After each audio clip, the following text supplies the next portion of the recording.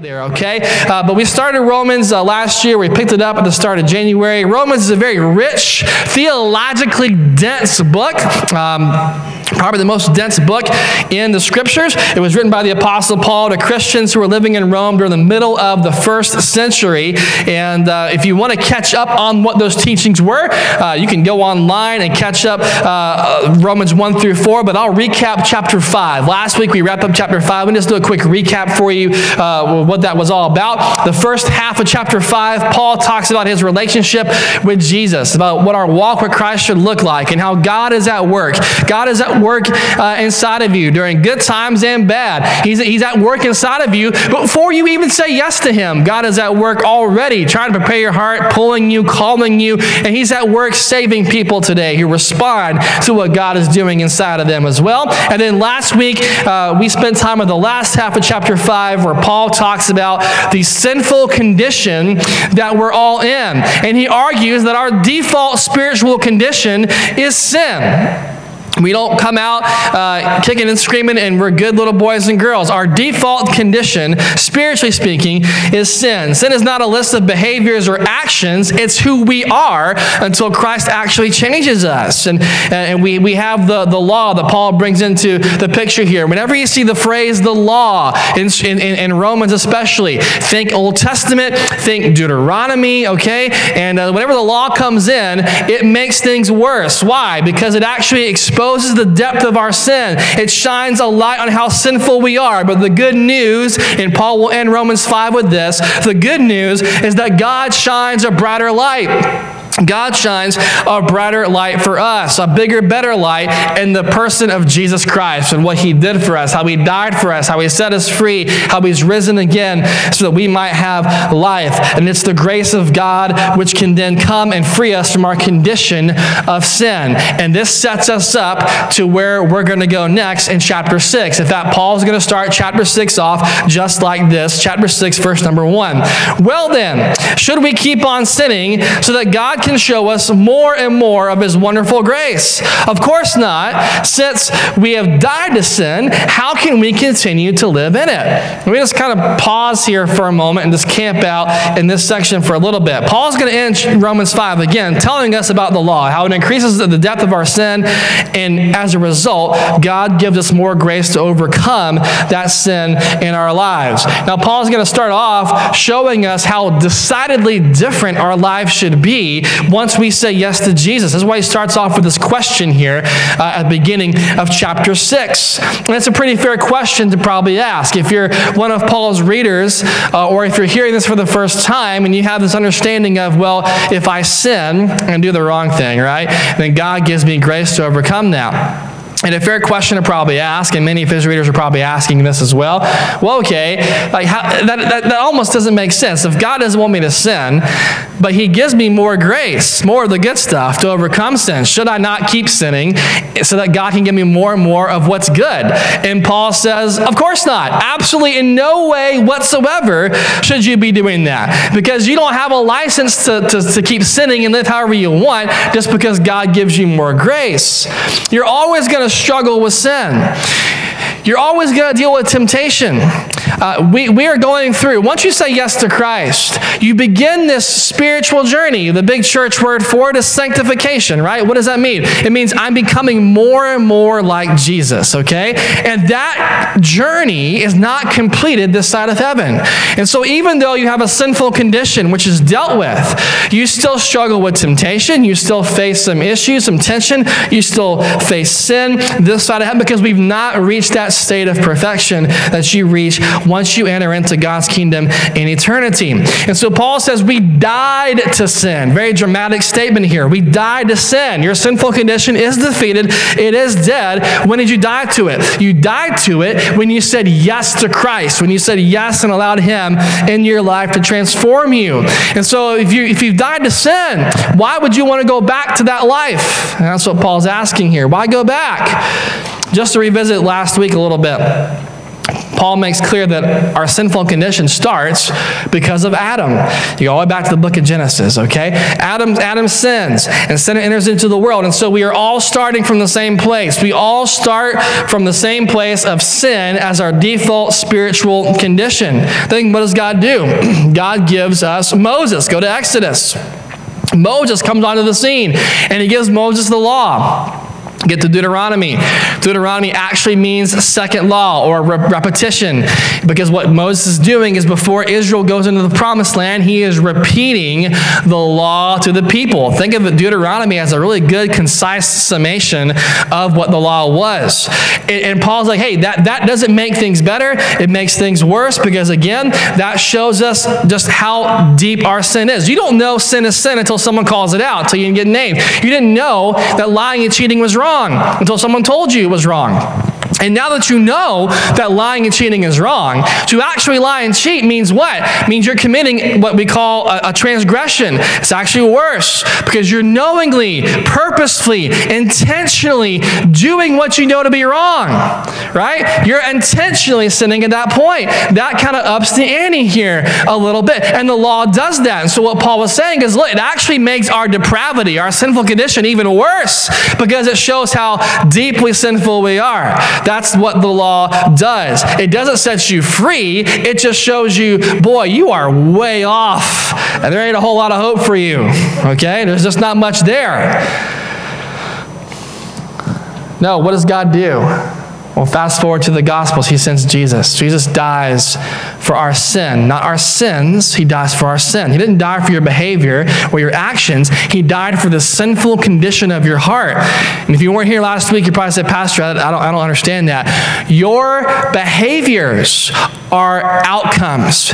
And your outcomes result from what? This condition of your soul and your heart. Your spiritual, if I am sinful, if that's my condition, then how I act, what I say, what I do, where I go, all my outcomes are rooted in sin. If my heart has been set free from sin, and if the Spirit of God lives within me, then here, my outcomes and how I live are very different than what I was before Christ. So that Christ dies for the condition of sin, to set you free from that. So I'm not going to preach to you to obey better or to behave better. I will tell you to belong better, have a better relationship, have a better walk with God, because that's what's going to get you further along in your spiritual development. You will look like the folks you kind of run with. When I was a kid growing up, my youth pastor would give us this quote, and I didn't know. It's a very famous quote. Everybody uses it, but of course, when you're 15 years old and the internet is barely alive, because it wasn't much back then, you think this is really unique just to him. But he would say, show me your friends, and I'll show you your future, right? Show me your friends, I'll show you your future. He would say, why would he say that? Because, the tight circle you run with, I would never tell you, and I haven't told you, you should cut everybody off and just have Christian everything. That's crazy. But the tight group of people you run with, your closest friends, your closest confidants who you're vulnerable with, they need to be followers of Christ. Why? Because when I'm with those people, over time, I will look and act and sound just like they do. And so if I'm going to grow my walk with Christ, I got to make sure that I've got people who I'm very close to, that I'm very vulnerable with, who are chasing after God, but also that my walk with the Lord takes precedence in my life so that I become more like Christ as well. So we died to sin, Paul says. How can we continue to live in it? Why should I trade my new way of living for my old way of living? Why would I trade who I am today for who Christ saved me from? Why would I want to do that? See, a couple takeaways this morning. Here's the first one. Know this, that Christ calls us to new life. Christ calls us to new life. Why would you get married and still live like you're single? Boy, if you get married and you're still, checking out everybody on social media, and you get married, you're still going to some places around town you probably shouldn't go to, talking and flirt, you're not going to be married very long, right? Like, that ain't going to happen. Why would you do that? Why would you have a job but live like you're unemployed? Show up to work late, don't do your job. My supervisor wants me to do this way, but I don't like it. I'm going to do it that way. You ain't going to have a job very long, right? Like, why would you do that? And yet, so So many of us will be set free by the power of God, but we don't live in it. We still live as if, who we were before Christ. We're not living and walking in that power and in that freedom. I've shared this story before, but I'll share it again because it fits well with this point. My oldest son, when he was transitioning out of the crib to a toddler bed, we knew Noah was on the way, and we knew that, man, okay, we're gonna have to make sure this crib is for him. So we got Ezra this toddler bed, and I remember putting him in and just telling him every night, like, listen, son, listen, stay in this bed, don't get out. But when you wake up in the morning, get out, have fun, pull your books out, get your games, play your toys, go anywhere you want to go in the room until mommy and daddy come get you. Now, that's another message for another day about, we think God restricts us, but God puts confines in place for a reason. That's another message for another day, right? But I told him that. And it took him about a month. He wouldn't. I would go in there in the morning. He's in bed. He wouldn't leave. He'd stay in bed. About a month would go by. He just would not get out of that. He treated the toddler bed like it was a crib, even though he had freedom to get out and move around and play with his toys and do what he wanted to do. Can I tell you that there are a lot of folks, and maybe you're here this morning, whom God has set you free, but you're still stuck in the same place. You're still stuck. You haven't moved. You're still where you're at. And God's like, hey, dude, I set you free. Get up, get out. Hey, have fun. Boy, when you come to know Christ, life is not a stick in the mud. God is a God of fun and joy. Enjoy what God's given you. Have some fun. Enjoy it. But we're still stuck really in the same place. We haven't moved. That's why at Radiant Church, we have a spiritual journey. 4 steps to our spiritual journey we think everyone's supposed to walk on. Number 1 is know God. Why? We want everyone to come to know Christ and salvation. That's so important. What's number 2? Find freedom. Know that you have the freedom in Christ. You don't have to live the way you've been living. You don't have to be, you've got freedom in Jesus today. Live and walk in that freedom. And just because Christ has set you free, I'll say this too. Just because he sets you free doesn't mean, that you're still living how you want to live. All right? We're not still living according to lust and addictions and corruption. No. We're not doing that. But he has set us free today from those things. Christ didn't die for your behaviors. He died to transform you. God no longer, and this is important, he no longer sees you as the sinner you used to be. Some of you guys in the room this morning, you have this sense of, I'm a nobody, I'm a low life, I'm a sinner, I'm rotten, whatever. This like defeated mentality, and you live that way. And you live a defeated life in Christ instead of a victorious life in Christ because that's how you see yourself. But that's not how God sees you. Scripture is pretty clear that how God sees you is differently. When you say yes to Christ and he deals with your sin once and for all, how does God see you? He sees you as a son or daughter of a king. He sees you as clothed in righteousness. He sees you as the person he is calling you to be, whom he's working on to make you out to be. Like he sees you as somebody who's walking in complete victory. But you aren't seeing yourself that way. And until you see yourself as God sees you, you will never live a victorious life in Christ. You will live defeated. Some of you today have got to change your outlook. I'm going to see myself as God sees me. He sees you not as this lost sinner. You've come home. He sees you as the adopted son or daughter in his kingdom, which we'll talk more about here later in Romans. Look at verse number 3. Paul says, or have you forgotten that when you were joined with Christ in baptism, we joined him in his death, for we died and were buried with Christ by baptism. And just as Christ was raised from the dead by the glorious power of the Father, now we also may live new lives. Since we have been united with him in his death, we will also be raised to life as he was. Paul does not start with an ontological point of view. It's not, do you think Do you believe? Are you sure? No, that's not how he doesn't start that way. He starts, it's very cognitive. Have you forgotten? Do you not realize? Do you not know? In other words, this stuff should already be up here. You should know this. The Roman Christians are not new Christians. They've been believers for a while. And so Paul's saying, look, you should know this stuff already. This should be in your head, okay? You should understand what I'm talking about here. And then he uses this great imagery of baptism. When you're baptized, you're buried with Christ. This is really beautiful symbolism of the life we live for Jesus.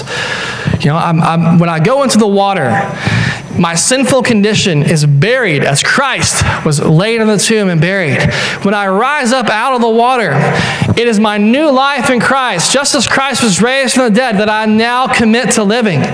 It's a very important process and step to go through. Does it save you? No. I mean, is it necessary for salvation? No, because that would be a work.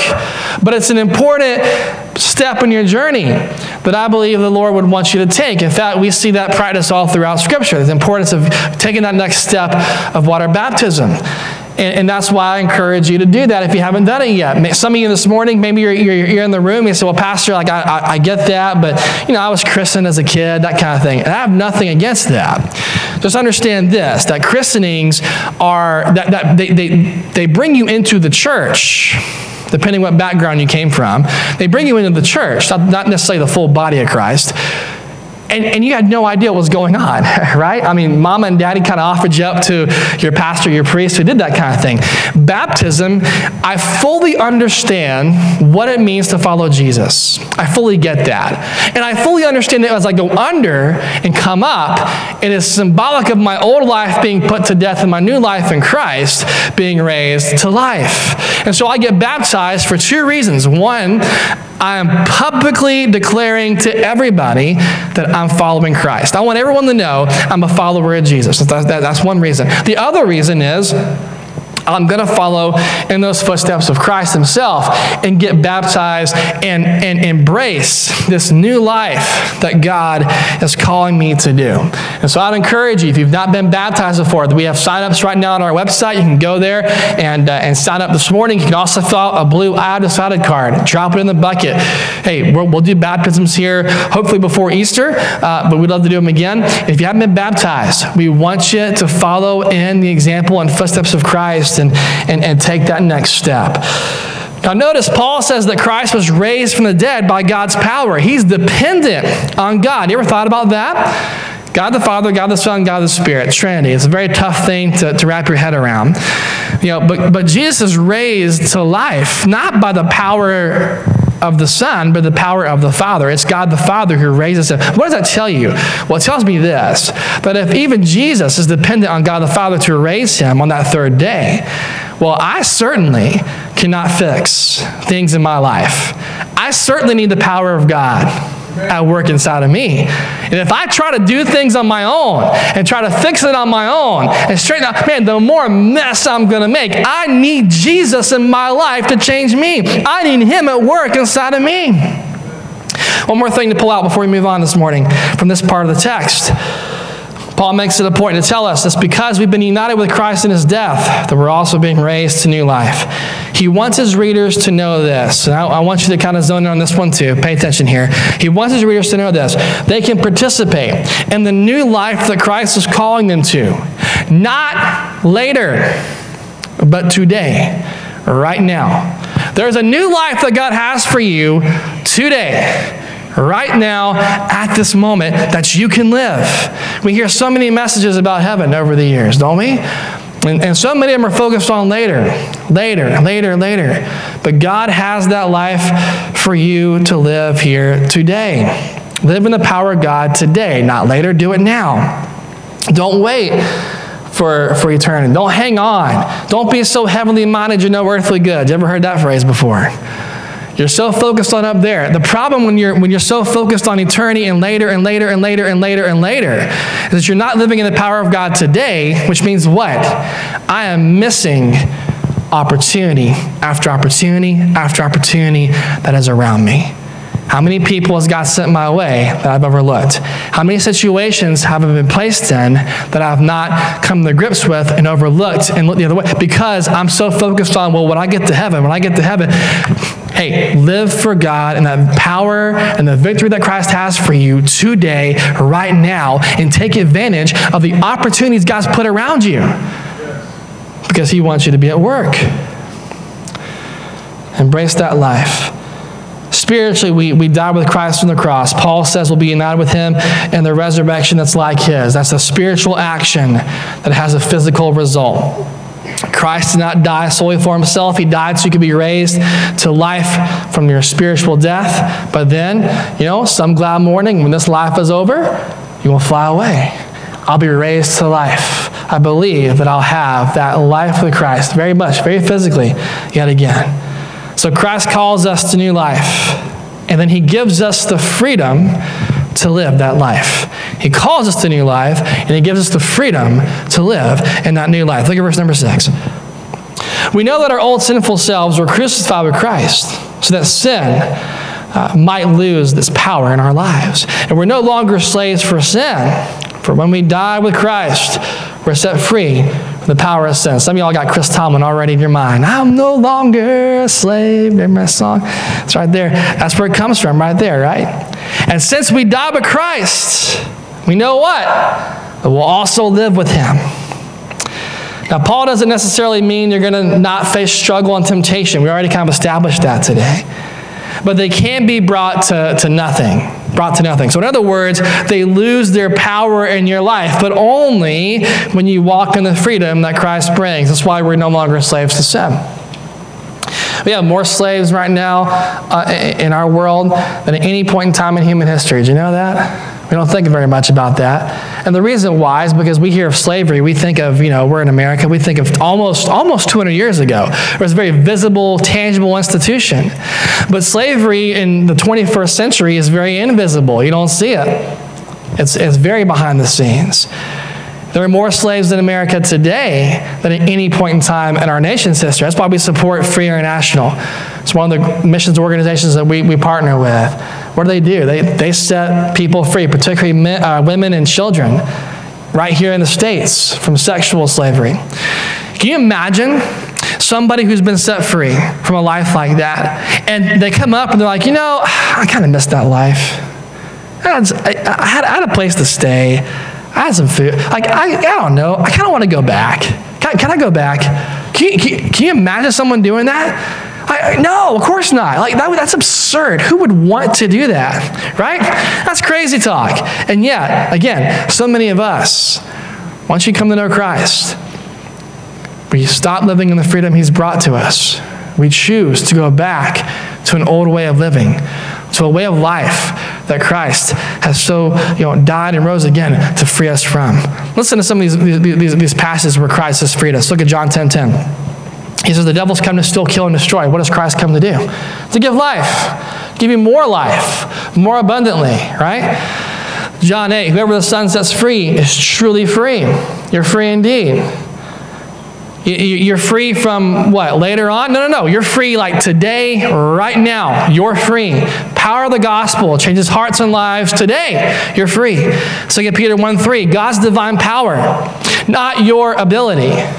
Not your power, but God's power. God's divine power is what can give us everything we need to live a life for Christ. It's not about us. It's about God. God has come to set you free today, man. So walk in that freedom. And here's the great thing. He has given you, whether you know it or not, he has given you a place in his kingdom. But you have to take it. You have to take it. So many won't. But you got to take it. Some scholars, Dallas Willard's kind of among them, they believe that when Jesus was teaching the Sermon on the Mount, he did not teach it in a projectile type kind of way. Like I'm projecting you, I'm in front of you today talking. He actually got down and he worked the crowd. So he's walking among the crowd as he's teaching and talking about Beatitudes and that kind of thing. And as he's walking through the crowd, it was possible that he's walking through and he sees people and he calls them out for who they are. He's God incarnate, right? So he's like, hey, walking up to some guy, hey, blessed are you, you're a peacemaker. Hey, blessed are you, man, are poor in spirit. And he knows what they're dealing with and what they're going through. He gets to somebody, imagine he gets to somebody, maybe, puts his hand on their shoulders like, hey, blessed are you who are meek, right? You who are meek. You're the person whom, culture says is at the bottom. But because of me, you can have freedom. And you can have a place in the kingdom of God today. What would that look like in our world today? Or perhaps in our world today, it might sound something like this. Hey, blessed are you who struggle with sin. Hey, blessed are you who are twice divorced. Hey, blessed are you've lost a job, you lost your house, and blessed are you who everyone thinks is a nobody, man, but God sees you and you can be a somebody. Hey, blessed are you have freedom, and you have a place in my kingdom if you take it. He gets to the guys who have all the knowledge, the priests, the people who are super spiritual, the spiritual elite type kind of guys. Hey, blessed are you who hunger and thirst for righteousness, right? You got to get all the rules right. You got to measure your tithe out all the way. Hey, it's because of me, that you can have a place in my kingdom too. That you can have freedom as well. Like you can have those things today if you trust in me.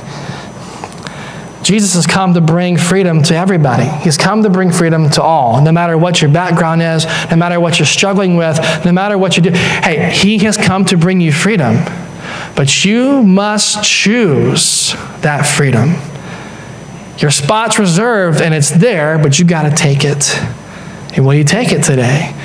Will you choose to say yes? Will you choose to walk in the freedom that Christ offers to you, that Christ wants to give to you? The power of the gospel that changes lives. The power of the gospel changes hearts and changes lives and sets people free. It's not our obedience. It's not our works. It's not how good we do things. It's all in the power of Christ. Can I tell you that we're not going to be a church that gives you a list of do's and don'ts. We're not going to be that kind of church. We got bigger fish to fry. We're trying to get people to see that Christ has set them free, that Christ has an offer of freedom for them. That's our mission. We're not going to be the church that gives into petty controversies about what somebody posts online. We're not going to concern ourselves about what somebody wears. We're not going to worry about what their politics are. We are the church that's on mission. The church has one mission and one mission only. And that mission is this: go and make disciples. That's our mission. Give them Jesus. It starts with what? Reaching folks who are far from God, then helping them grow and walk in their faith as they get closer and closer to God. That's our only mission. That is all we are going to focus on here. That's why we exist as a church, to do that right there. And maybe you're here this morning and say, well, Pastor, I kind of like that other stuff. And I get it. And Radiant is not the church for everybody. And if you're here today and say, Pastor, I like that other stuff. I kind of like the politics, kind of like this kind of thing. You will probably not be at home here. We want to focus solely on Jesus and trying to win folks to Christ and get them to grow in their faith. We do not want to get sidetracked with all this other stuff that's out there. We want people radically changed to say yes to the freedom that Christ offers, to walk in that freedom, and to see themselves as God sees them. Christ calls us to new life. He gives us the freedom to live that life, okay? And that leads us to the final call to action here today. Reconsider yourself. Just reflect on your life for a moment and reconsider a few things. To be clear, we're not the centerpiece of the gospel. It's not about us. Christ is the center of the gospel. It's all about him. But I want you to reconsider yourself, not to think about yourself better, but to think correctly about yourself in the manner in which God sees you. Because again, one of the bigger challenges we face, I think, is not what we believe about Jesus, but we believe about how he sees us. Look at verse number 9. We're sure of all this, because Christ was raised from the dead, and he'll never die again. Death no longer has any power over him. So when he died once to break the power of sin. But now that he lives for the glory of God. There is no plan B for the resurrection. Christ died one time. You're not going to die again. He did it once. One time. You can't sin your way into needing another Savior. Christ did this thing once and for all. It's over. He'll never die again. The death he died was for all of us. Whether you're far away from God or near to God, he died for you today so that you might have freedom in him should you choose that. And that's why it's so important. Share your faith. Share your faith with folks, man. To invite people to experience Christ. I encourage you to do this today. Make this a year. As we're in January, we're still in the beginning of the year. You're still praying and seeking God. Hey, make this a year where you put a bigger priority on sharing your faith with people, on reaching folks who are far from God. Make it a year where you invite people to be a part of what God's doing, even here on a Sunday morning. You know, people experience Christ whenever they experience you. Why? Because the Spirit of God lives within you, and everywhere you go, you carry the presence of God. You ever thought about that before? And so they experience Christ when they experience you. However, there's a different experience that you have when you're together in community with everybody else. And so on Sunday, there's another level of experience folks can have. Hey, invite them to come and be a part of that on a Sunday and check it out and feel what it means to be with other folks who are pursuing and going after God. Christ did not just die and rise again for those who are believers. He died for all of us, for every one of us. Not everyone knows it. And our time is short. You don't know how long you have on this earth. You don't know how long your coworkers have. You don't know how long your neighbors have. You don't know when Christ will return. So make the most of every opportunity. Don't Bible beat somebody. Don't shout with a megaphone. Don't do that kind of thing. But take advantage of opportunities. Coworker asks what you're struggling with. You know, hey, you've had a rough week, you know. And I see that you're not really kind of ending it. Like you still have pep in your step, you know. You still have, like, where does that come from? Well, I have joy and I have peace. And buddy, I don't have it all on my own. Here's why I have that. I have that because I have Jesus. Hey, even though the world's kind of crazy and it feels like it's on fire sometimes, I feel pretty optimistic. How can you feel optimistic? Oh, well, I feel optimistic because I know that God controls the future and I'm good. I have peace because of that. You know, you share your faith in ways like that people see there's something different about you.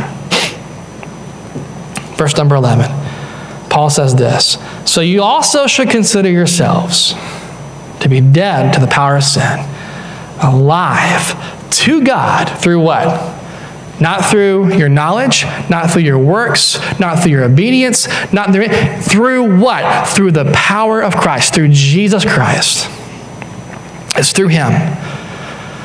Such an important verse. If you're that person who writes sticky notes and puts verses on your mirror in your car, whatever, this is a verse you should probably do that with and put it somewhere. And you read that every day.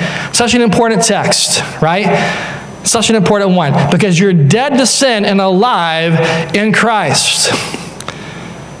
Boy, it's not about you.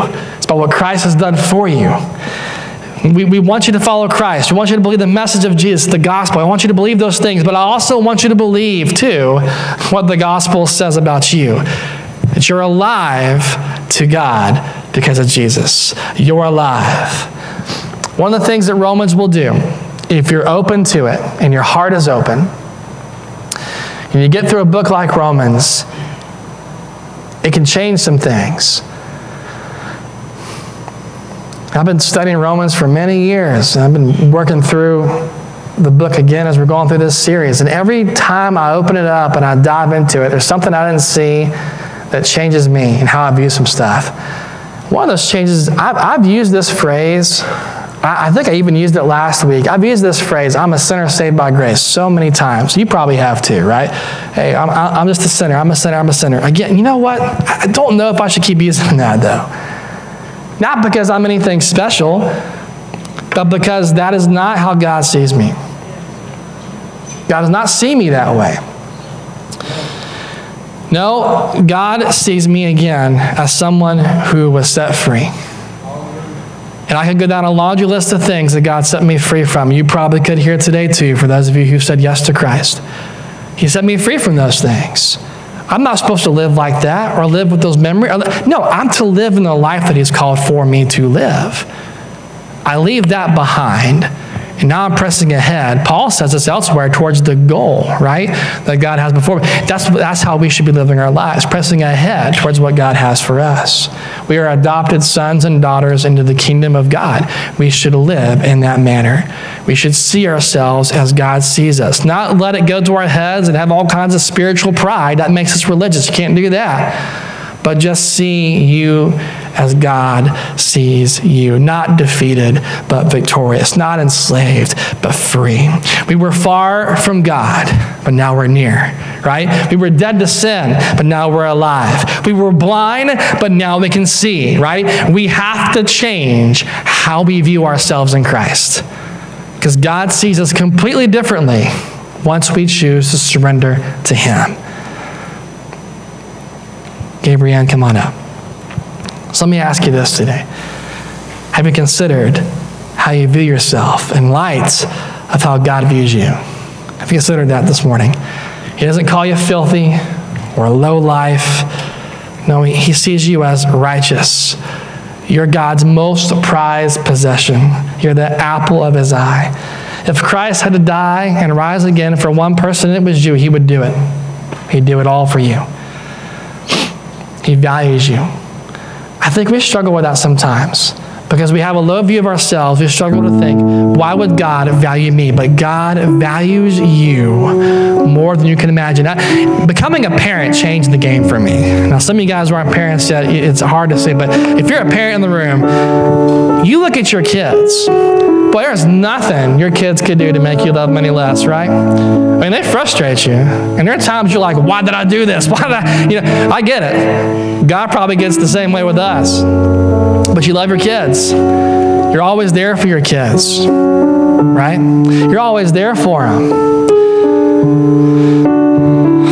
And you value them over everything else. You say no to so much in your life because you love your kids. You're going to say yes to them. You know what? God views you the same way. Yeah, you frustrate him sometimes. Yeah. I mean, let's read the story of Israel wandering in the desert. You know how many times he told Moses, I'm going to wipe all of them out right now. God had those moments too, but he sees you as valuable. You matter, and you're worth it. And maybe you struggle with that today. And I want you to know that God looks at you and he says, you are worth it all. I'd do it all over again if it was just for you. You matter to him today. Do we see ourselves as God sees us? I don't cheat on my wife, not because other women aren't beautiful or not because I don't get temptations or whatever, but I remain faithful because I belong to Christ and I see myself now as God sees me. I don't lie because I belong to Christ, and a liar is not how he describes who I am. I don't live enslaved to sin because I'm set free. I'm an adopted son in the kingdom of God. I'm not who I should be. I haven't arrived yet, okay? None of us have, but I'm telling you here today that I live in the freedom that God has for me because I consider myself today in the manner that God considers me, and it's a game changer. That lets you live a victorious life in Christ. So how do you do this morning? How you viewing yourself here today? You know? Will you reconsider who you are? Will you reconsider how God sees you? And maybe you're here today and you can't because you haven't accepted Christ. If you're honest today, you're like, you know what? I can't quite see that because I haven't said yes to Jesus. First step on your journey you should take is to know God. Let's start there. In a moment, I'll say a prayer. I'm going to model that prayer for you. And if that's you today, you need to say it along with me. You don't have to say it out loud if you don't want to, but I want you to say it along with me. Start right there of knowing God. Now it can change you. But for others of you in the room today who are believers, you might be struggling to live that victorious life. You live what we would call a defeated life because you see yourself in a manner which God does not.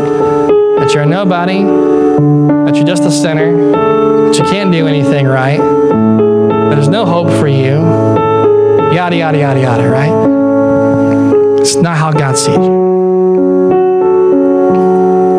You're one of His. And it's time you begin to see yourself as a child of God the way that He does. Bow your heads, close your eyes if you would here today. If you're here this morning and you said, Pastor, I don't know God, and I got to take that first step here today. I want to do that. We're going to say a quick prayer that is not the end-all, be-all, I should say, but it's a prayer that begins your journey, starts your journey. We're going to make Christ our Lord and our Savior. He's our Savior who saves us from our sins, but He's our Lord because we're no longer in control of our lives. We're now surrendering ourselves to Him, and we follow Him. And so that prayer is going to go like this. We're going to pray it kind of like this. Lord, I'm sorry for the sin in my life. I recognize today that I have a sinful condition that I cannot set myself free from. And I need a Savior who can change me. I need a Savior who can set me free from this sin. So Jesus, will you come into my life? Will you set me free from the sinful condition that I'm in? Will you begin to change me? Will you begin to change me into the person you're calling me to be?